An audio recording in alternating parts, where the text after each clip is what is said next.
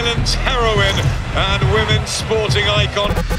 Oh, that's a cracking right hand she has there. Wow! You're talking about the best female boxer that ever lived. Katie Taylor is the champion of the Olympic Games. You know, what's gone on with her life, that's something we really have talked about. There wasn't a day where I didn't wake up thinking about the Olympics. Women's boxing at the time wasn't even allowed in the country. I had to pretend to be a boy to get fights. Pete was the sort of glue that held Katie together. We're like best friends, to tell you the truth.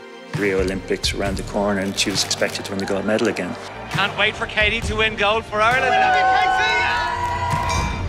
So only a few months out from the Olympics, the relationship between Katie and my dad started to become a bit more fractured. My dad was no longer someone who I could work with, really. The trust was broken. No club, no coach, and getting ready for the Olympic Games. She's beaten. Katie Taylor is beaten and out of the Olympic Games. Katie, give me your reaction. It was just such a drop that it had to be something traumatic that happened to her. The Katie Taylor that we've seen in the ring is not the same Katie Taylor I know. Is there more in Katie Taylor? I knew that wasn't the end of my career. Katie Taylor has signed a professional contract. She's still fighting to get recognition.